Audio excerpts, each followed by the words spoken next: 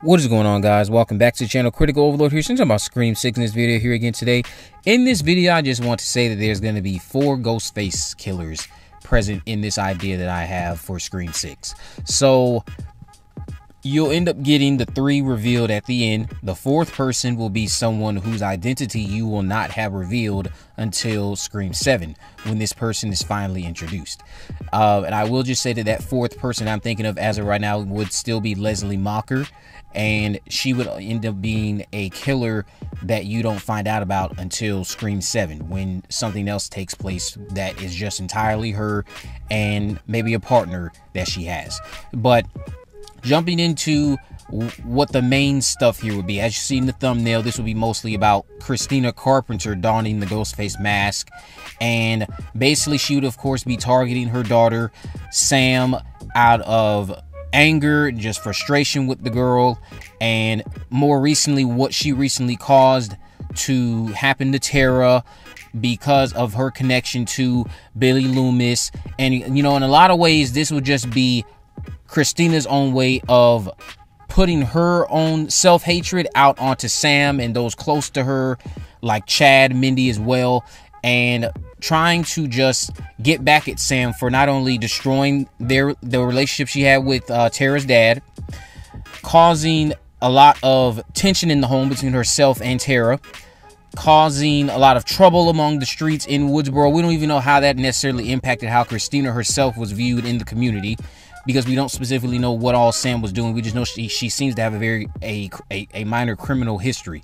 So this could be a woman who is just very hateful and nasty towards her mother, wants to get back at her for things that she blames her for, when really she should be blaming herself for her own poor decision making, not taking it out on her daughter. But she'll basically don the Ghostface mask, and what could happen is not only is she going to be the killer, she has somehow gotten back with Tara's dad, who could be a character that is like in the background more so than Christina, who I say should be someone who we get introduced to. We learn who they are, we know what they look like. But then you have Tara's dad, who's present in the narrative, but you don't really get to see him too much. You don't even get explicitly told that that's Tara's dad. It's just someone who's there, and they're playing a different role, similar to how Mrs. Loomis was going around as Debbie Salt. This could just be someone who's never in a scene with Sam and Tara for that reason, because they're going for the same effect that you get at the end of Scream 2 when Sidney's character was finally in a scene with Debbie Salt's character. So you can have that shock value happen when you find out that this person is Tara's dad and he's an accomplice to Christina. Now, why would he be an accomplice to Christina? Manipulation, gaslighting, never fell out of love with the woman, and you know, he's always just wanted to be back with the woman. And maybe there could be some blackmail going on there as it relates to Tara's dad and some stuff that he's been doing in between the time he left the family and now. And since he wanted to get back with Christina all this time, he's wholeheartedly in on taking his frustration out on Sam as well, since over time that's not his daughter. So he's had enough time to not only let that sink in, but also maybe misplace some blame as it relates to Sam, when he should again be blaming Christina, who's again manipulating and gaslighting him into being an accomplice.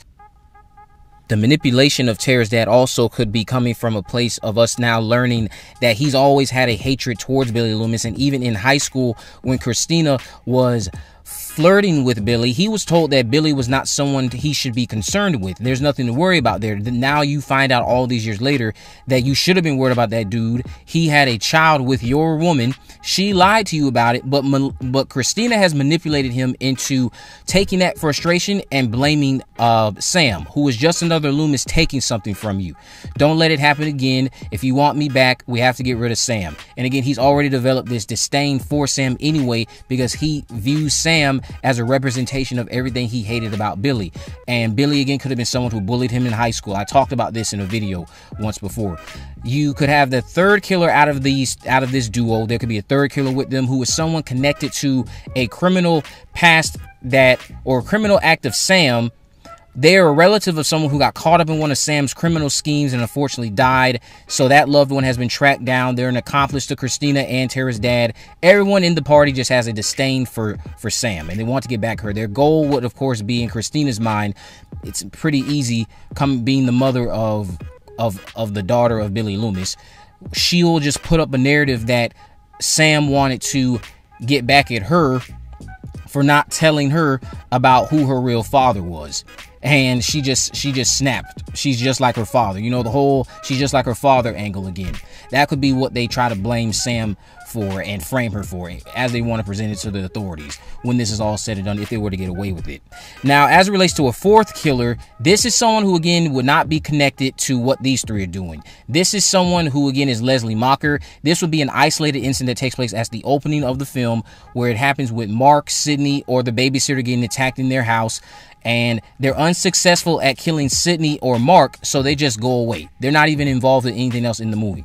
But because of what happens in this one, Scream 7 would be the time where you learn who this fourth killer is. You learn about Leslie Mocker. You learn about how she wants to stop people from profiting off of all these tragedies. She's tired of the cinema exploitation. She hates the Stab franchise. She specifically hates the survivors who keep on profiting and benefiting from real-world tragedies. Meanwhile, no one seems to care about how the Mockers never benefited from any of this, how they were pushed out of Woodsboro, how they basically have been ostracized from society, how Stu's parents' mental health declined, how it affected Leslie, how it affected her raising her son. She's also lost her son. She wants to put an end to it, and because she was unsuccessful at killing Sidney and her husband when she was trying to start that process in Scream 6, she just takes a step back. She's not going to have anything to do with Tara's dad, Christina, and that third killer. She won't have anything to do with that.